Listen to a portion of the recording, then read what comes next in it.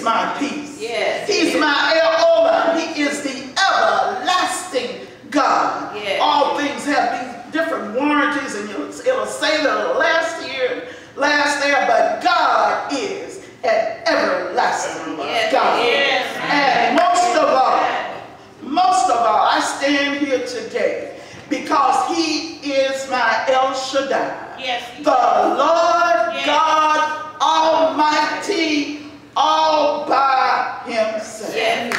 Oh, yes. Hallelujah. And I conclude and I offer my prayer in the words of William Williams.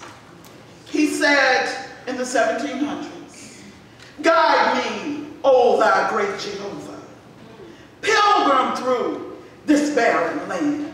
See, as a mother, I'm weak, but thou art mighty. Hold me with your powerful hand. Oh, bread of heaven, Yes. bread of heaven, feed me till I want no more. Feed me till I want no more.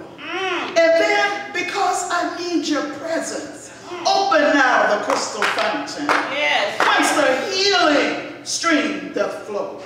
Let the fire and the clouded pillar lead me all my journey through. I need you because He's a strong deliverer. Yes. Strong deliverer. Yes. Be thou still my strength and shield.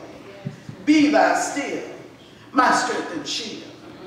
And then when I'm no longer at St. James and you're no longer at St. James and I'm no longer at Williams Chapel, when I tread the verge of Jordan, bid my anxious fears aside. I don't have to be scared. I don't have to be worried.